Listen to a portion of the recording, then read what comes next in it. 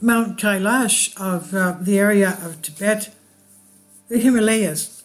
Is this pyramid-shaped mountain a nuclear reactor made by celestial beings? Mount Kailash is said to be one of the most mysterious places on our Earth. It holds the secrets of a civilization that was advanced technologically, and although this mountain is smaller than the neighboring mountains in the Himalaya regions, no one has ever reached its peak. The mystery is behind its pyramidal-shaped structure. The 22,000-foot mountain is a sacred place to 4 religions: Hinduism, Buddhism, Jainism, and Taoism. It's the spiritual center of the universe, according to them, and devotees often call it the stairway to heaven. It reportedly directly connects with them with superhuman divine beings. The Kailash mountain is unique because it is a cone-shaped, and from one side a pyramid shaped from another, and similar structures can be found in ancient Egypt, ancient Samaria, and other disappearing civilizations of the earth. This pyramid-shaped object really is said to have some form of power, some kind of connection with the deity, said Philip Coppens, an author of the book The Ancient Alien Question. This enormous mountain is situated in the south of the Tibetan Plateau. There are other sacred Hindu places near this, such as Lake Manasarovar and Lake Rakshastal, and according to legends, Mansarovar's lake image was first incepted in the mind of Hindu deity Brahma before creating it on earth. Rakshastal was created by Ravana, a character from Hindu sacred text Ramayana, for the express purpose of garnering superpowers through acts of devotion and meditation to the supreme god Shiva, who resides on Mount Kailash. So Mount Kailash is the residence of Shiva. The faces of the mountain are strictly oriented to all cardinal directions, and there is always a snow cap on the top, which hinted that Mount Kailash is a huge pyramid, around which other smaller pyramids are located. Some people believe that Mount Kailash is the point on Earth where the energy of the cosmos is accumulated, and according to some scientists, the area near Mount Kailash is an anomalous magnetic zone that affects mechanical devices. Now, I have recently posted a video concerning Earth's energy grid. It's, I would say, 6 videos back. It's very important for you to hear this because it's just unbelievable what these the ancients knew about the ley lines and the electromagnetic lines on Earth. That's where they built their temples for healing and for other things, communications as well, and energy production. And this is probably what, we remember that Nikola Tesla was infatuated with pyramids and ley lines, and he talked about even creating matter out of energy. And if you go and see that video, Earth's Energy Grid and Secret War for its Control, you'll understand why he said that. From the beginning to the end of that video, there's a lot of information in there. Please please hear it, because it's very beneficial for you to know what the ancients knew and what the scientists are just now beginning to discover.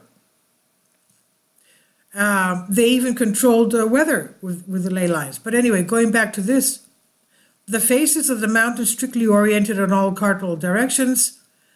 Mount Kailash is a huge pyramid around which other smaller pyramids located. Some people believe that Kailash is a point on Earth where the energy of the cosmos is accumulated. There's actually a lot of points where the energy of space is accumulated on Earth. Now, according to some scientists, the area near Mount Kailash is an anomalous magnetic zone that affects mechanical devices. From the book The Great Plateau, being an account of exploration in central Tibet by G.C. Rawling, he says, in shape, Mount Kailash resembles a vast cathedral.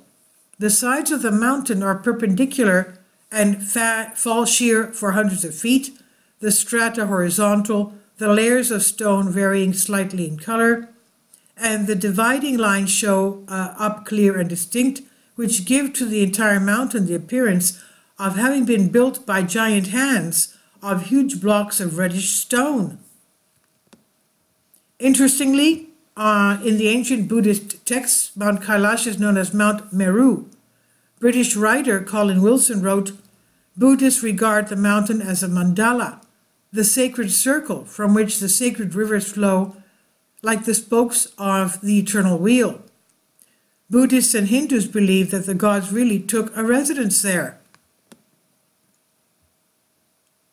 Around 1,000 kilometers from the Kailash in the Mogao Caves in China, Hungarian-born British explorer Oriel Stein found a sealed-off room containing nearly 50,000 manuscripts in various languages. It is believed that sometime between 500 BC and 1500 AD, Buddhist monks kept thousands of sacred texts and manuscripts in these caves formed as temples, which are also known as Caves of 1,000 Buddhas. Among these scripts and relics, there was a diamond sutra on one of the most historically important texts in Buddhism. In these ancient Buddhist texts, there was a drawing of a 2nd century Mount Meru. After 100 years of ignorance, this ancient sketch came into the attention of scientists from an American multinational aerospace and defense technology company, Northrop Grumman.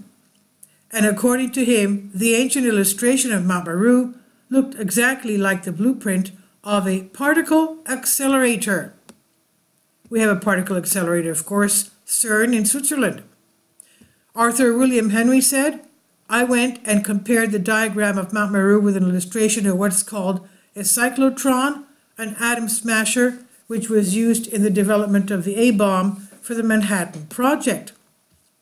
Could it be possible that the diagram of pyramidal-shaped Mount Kailash depicts a machine run on nuclear power?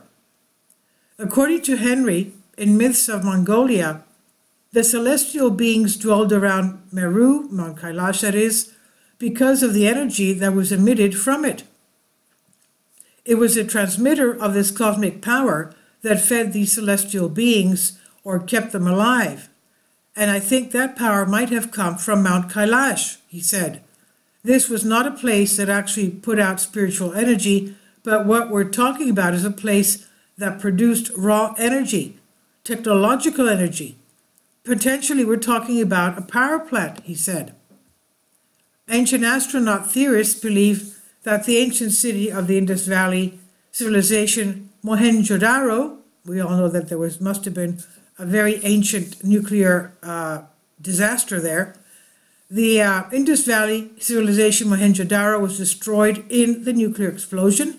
The skeletons found in the area contain radiation 50 times more than a natural level. The theorists are puzzled because of such an event happening in the past. Then to generate such an enormous amount of energy, there would be a nuclear power plant. Now, if we connect every dot, it would take us back to Mount Kailash, which in some sense could be that real source. And this is by House and Wise by Vicky Verma. Please leave your comments, and thank you for your support. My Patreon account, the daily posts are 5 videos daily, and they are totally different from what I have on my YouTube channel. Thank you so much for your support and that you find all my content so interesting. You'll find the Patreon account details in the description box below.